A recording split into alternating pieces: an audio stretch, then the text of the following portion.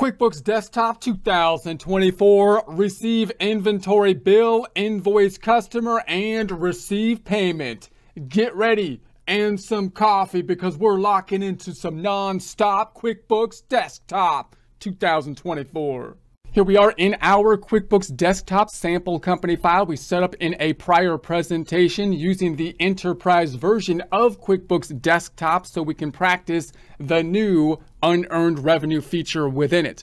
For the settings under the View tab, we currently have the hide icon bars selected and the open windows open, home page open within the open windows, which you can do by going to the company dropdown, selecting the home page. We're going to open our reports as we do every time, go into the reports dropdown, company and financial. Let's take a look at that balance sheet reports to start out with, changing the range from 123127.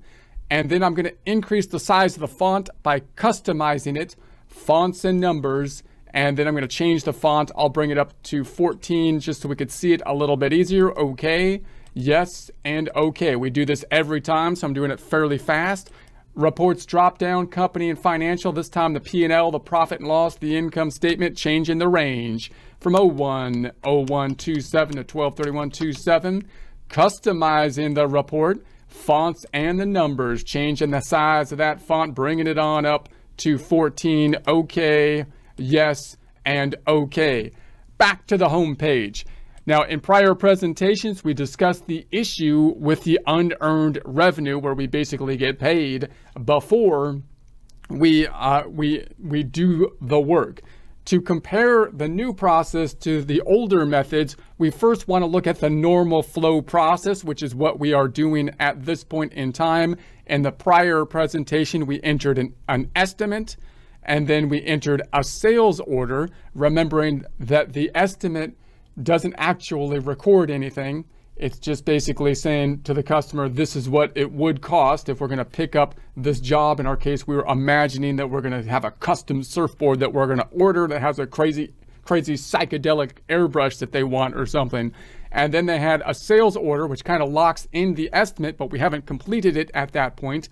Then if we don't have the inventory on hand, then we might go to the purchase order, meaning we're going to go to our vendor to buy the custom surfboard that we're going to turn around and sell to the customer. And then we're going to have to enter the bill.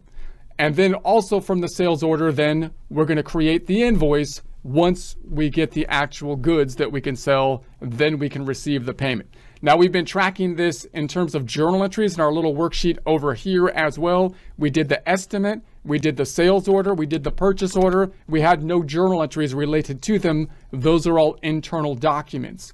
We can track those internal documents by going to the customer dropdown and the customer center. And we set up our customer number 1 customer center. I have all my dates viewing over here, even though I'm working in the future. And I could see my sales order and my estimate here for that customer. So they had an estimate and then the sales order. Under the vendor side, vendor drop down, vendor center, we had then our normal vendor over here. There's the purchase order. So now what we're going to do is we're going to do the next step. We're going to say, okay, purchase order happened. Now I'm going to pretend that we received the psychedelic surfboard. So we're going to hit the drop down over here and say we got a box with the board in it and it came with a bill. So the bill then, if I enter the vendor, which was, what is it, 1, normal, and tab, it's going to say, QuickBooks says, open purchase order exists for this vendor. Do you want to receive against one or more of these orders? We're going to say, yes, we do. Thank you, QuickBooks. That's exactly what we want. And then this, I'll say this happens as of 01, let's say like 0527, because we're working in 2027. The amount is $100. That's the cost. That's not what we're going to sell them for. That doesn't include sales tax. It's just the cost side of stuff. So there we have it. And then down here, we can see that it populates on the items tab instead of the expenses tab, because this is going to be an item that we purchased. There's the name. Looks good. There's the cost. Okay. What's this going to do when we record it? I can't quite see the buttons at the bottom, so I'm going to make this a little bit smaller so we could see that. When we record it, what will it do? It's going to record a bill. A bill is going to increase the accounts payable. So the AP is going to go up, and then the other side is going to go to the inventory because we're purchasing inventory. Now I'm going to uncheck this billable item. I don't want to make it billable, meaning that would tie it out to the invoice, because I could tie the invoice out to the sales order, and that's the process that I'm going to be using here. Otherwise, I'll have two things that I could make the invoice from. So I'm not going to use this billable component. I'll tie it out basically to the sales order. Now, the other issue, of course, that we have is the subledgers, and the subledger will be tracking by vendor, which will tie out to the accounts payable. We also have the subledger for inventory, which is going to track the fact that we have this one psychedelic surfboard, which we called the product number 1 on hand. So let's save it and close it and check that out. So we'll say save and close.